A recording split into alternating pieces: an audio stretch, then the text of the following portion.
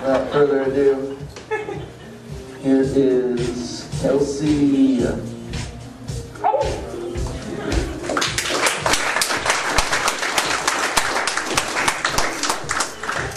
I kind of like this song.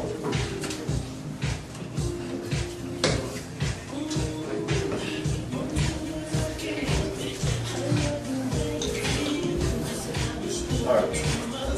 You guys ever notice that certain people, that when they get out and they're going, and no matter what they're doing, if they hear music, they'll start dancing. Just like one day I was in the office with my boss, and we're like, well, what are you going to do about that employee who keeps showing up late, and what are you going to do? And I'm like, well, I don't know, but, you know, maybe we should have a meeting with them, and he starts looking at me, he's like, what's wrong with you? It's like, I don't know, it must be in my genes, I don't know how to control this. Guys, I really look forward to this. How many of you guys would describe yourselves as broke? Like you feel broke right now. You know, broke is not a funny thing. It's really not a funny thing. When I was in college, I would always know I was broke when I decided to clean my apartment, because when we cleaned the apartment, it meant we were looking through the couches for change so we could go out and drink beer. But during that time, I also developed this test. And by a round of applause, when I say this, tell me if you've ever done this before, and that'll tell me how much of a broke ass you are. So, if you have ever put $2 of gas in your car, let's hear an applause. Just $2. How about if you've ever really considered potted meat product a real meat? What about you go out and eat and you go to a restaurant because your friend is a waiter there and you know you don't have to tip it? Alright, what about when you're little, you know everybody had Kool-Aid. You go to make Kool-Aid and you realize you're missing some key ingredients like water and sugar in the Kool-Aid. How many of you have ever left the keys in your car because you wanted somebody to steal it? You know ever done that?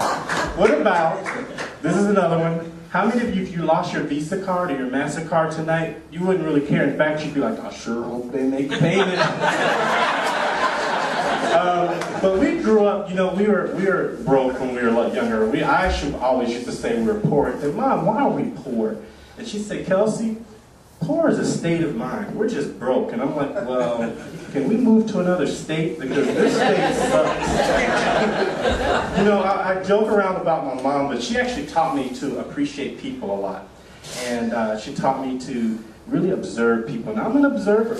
I've always been an observer, and I like to watch people. Like when I came in tonight, I was like, wow, there's a lot of beautiful people in this room. So let's have a round of applause for the beautiful people. But there's also some ugly people. And, you know, I hate to say that, you know, when I was growing up, my mom always used to say, beauty is skin deep, Kelsey, and beauty will fade. And I'll be like, well, hell yeah, that's exactly what I'm talking about. The ugly people get uglier. That's not a joke, they get uglier. You know, in fact, Don Imus, you guys remember, Don Imus got fired for calling the women on the Rutgers basketball team nappy-headed hoes. You guys all remember this story, right? Well, he was wrong. He probably shouldn't have said that. There were no hoes on that team. But there were some nappy-headed women on that team. And it's okay to notice that.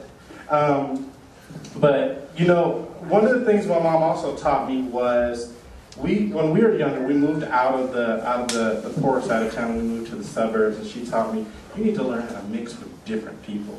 And you need to really appreciate working around different people and mixing with different people. So as I grew up, I always used to notice the differences in how different ethnic groups and cultures reacted to different things. So one of the first things that I noticed was how different people act when different people get drunk, right? So if you're a black guy and you get drunk, it's kind of something like this. This is my house. This is my house. You don't tell me what to do. This is my house. You.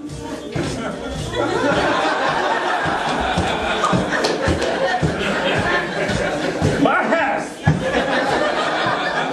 And then there is my white buddies that I went to college with. I actually have a few stages of getting drunk. There's the, I'm drunk and I'm standing there and I kind of lose my balance and no one's touching me. Then there's the overly affectionate stage. Dude, you're awesome, dude! I love you! Awesome! And the last stage is falling asleep on the street downtown.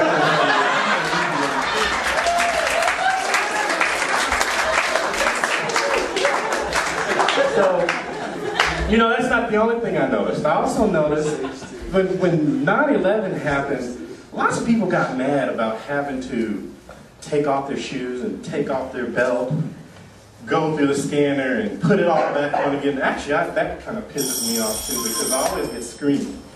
But people with dark skin really weren't concerned until they started not letting us take our lotion on the airplane.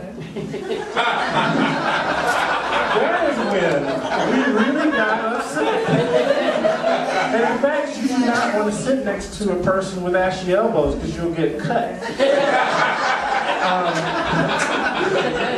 But you definitely want to be able to take that lotion on the airplane. How many people spend a lot of time with their grandparents growing up? That was me too. We used to go every summer. In fact, we have a family reunion coming up, so it always makes me think about my cousins and how much I really hate staying around them because they're all really a bunch of idiots. In fact, when we were growing up, I was always the one that caught on that my grandmother was, you know, she was a nice little old lady. That's who I get my height from, actually. But she could do a lot of different things that, you know, most people don't do. In fact, one of the things she was really good at is she could kill a roach without even looking at it.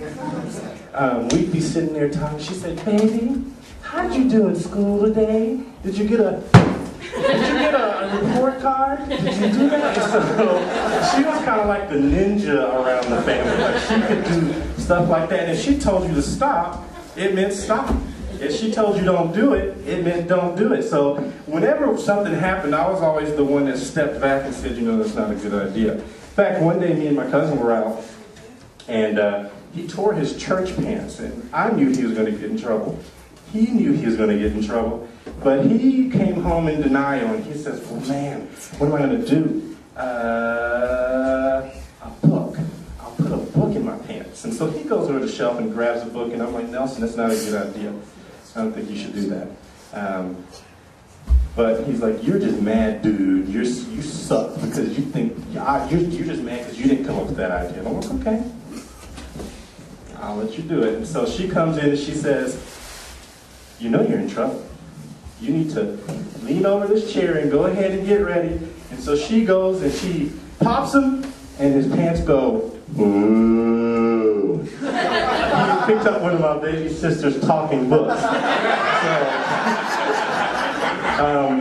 You know, I actually learned at a very early age to, you know, act right. I actually, as a kid, had ADD, so my mom had me on Ritalin. So I know what ADD is and I know what that is. So I was at the store one day, and a lady's there with her kid, and this kid's tearing the place apart. I mean, he's throwing the tissue on the floor, he's kicking the cereal boxes, popping them open, and I'm looking at this lady like, what are you going to do? And she clearly was a fan of the Super Nanny because she sits him and says, I'm going to put you in timeout. And I'm thinking, that's not going to work for this kid. And she says it a couple more times, and then he finally looks up at her and says, what are you going to do, dumbass? And I'm like, holy crap, he's getting ready to get knocked out. And she says, what are we going to do with you? And I walk up and I kind of give her the, what's up? Aren't you going to do anything? She looks at me and says, it's okay. He has ADD. And I say, lady, that's not ADD, that's BAD. And you need to break out the BELT or that kid's going to be running all over the place. That's all I have. And